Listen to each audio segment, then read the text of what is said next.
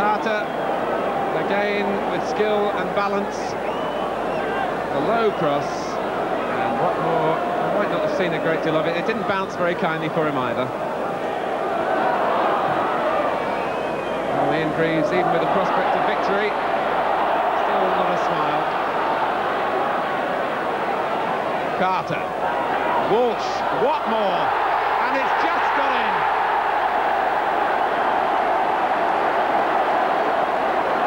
Well, perhaps a little cruel on Halifax, but certainly no more than Bolton deserve. They've forged a way through countless times in the second half, and Neil Watmore, well, hardly the most emphatic of finishes, but it counts, and it ends the Halifax resistance in the last minute of the match.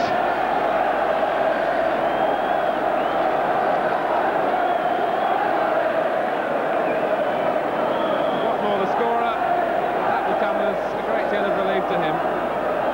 But the other opportunities have passed him by.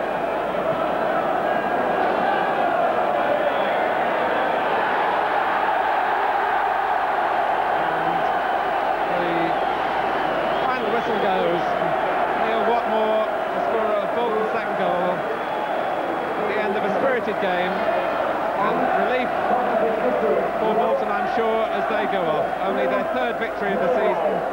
They move on into the fifth round of the FA Cup. Roy Greaves, the scorer of the first goal, just going off the pitch.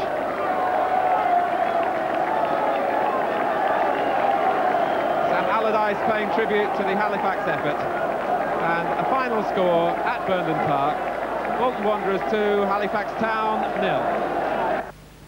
Well, Romark, the hypnotist, deserted them, and in the end, the luck deserted Halifax Town as well. But credit them with a really magnificent fight against First Division opposition. Well, after the game, I spoke with the two managers, George Kirby of Halifax and Ian Greaves, formerly of Huddersfield, of course, but now manager of Bolton Wanderers. George Kirby, I imagine that you're a proud man, but a disappointed one. Yeah, that's true, you know, and we had the champagne after the game this week, because we were prepared for anything. Yeah, but they didn't let you down, did they? I mean, no, they battled. No, they didn't. They did well, and if we'd have equalised a couple of minutes before half-time, then the second half could have been a different story. Yeah. You know, John Smith had a golden chance about 3 yards from goal and blasted it over the top.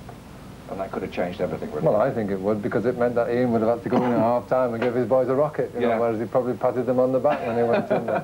I wonder if I can put the same point to you, Ian. I mean, obviously you're pleased, proud if you like, but I wonder if you too are disappointed that you didn't beat them in better style, in better fashion. No, the fact that it's only 2-0 really isn't a reflection on the game. I'm sure George will admit that, but it's about taking chances. And after having lots of chances in the game, if Halifax had scored a goal in the last 10 minutes, when it was still 1-0, we'd have had a tremendous match in our hands in the middle of the week. Yes, you would. Yeah. And it would have been a big problem.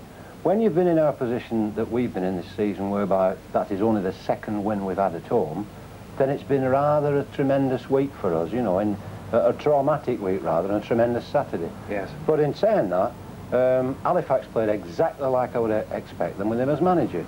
Because they battled, they chased, and they fought, and they did everything. Played a bit as well. Right, but that is what expected from a team from the lower divisions. Yeah. But they weren't playing a supreme First Division side today. They were playing a First Division side that's been struggling all season. So it's a very, very good win for our fellas. You talk about taking chances. I mean, Roy Greaves took his chance in the first half well, with help, of course. Yeah, it's a good goal, and I'm pleased for Neil Watmore, really, because he knocked the ball down well for Roy to take it, you know.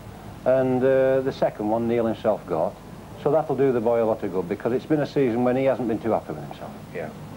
And as you say, George, that miss by John Smith right on half-time, it could have been crucial. Well, it was crucial. Oh, yeah, I mean, it means you go into the game level, and it's not only that level of the score, it lifts your players up as well. You know, it gives them that little bit of extra acceleration when they need it in the second half. Yeah. And even in the second half, I'll admit that we didn't create many chances, you know, but we had a couple of corners in the second half, and I'm very disappointed we didn't score from one of those, because we had good chances to do so. Ian, what about these penalty appeals? There must have been something like a dozen, I would think, during the course of the game. Now, Fred, you should know better than ask me questions like that. We've had the second letter we've had this season. I have absolutely no comment to make on the referee at all. Can I put to you, Ian, that there is still a chance of avoiding relegation? I mean, obviously you've got to be bearing that in mind. We've always got to think that way. We've got to think that way until we need 3 points from the last game. A year ago raised a great deal of sympathy for the town's football club, but I'm afraid it raised little cash. The chairman at the time, Sam Rourke, said that he was going to close the club down. But on Tuesday, Halifax beat Northampton, their 5th win in a row, something they've not done for 16 years. Well, I've said all along, even when we've been struggling, that I thought the team was good enough to be at the top of the 4th division.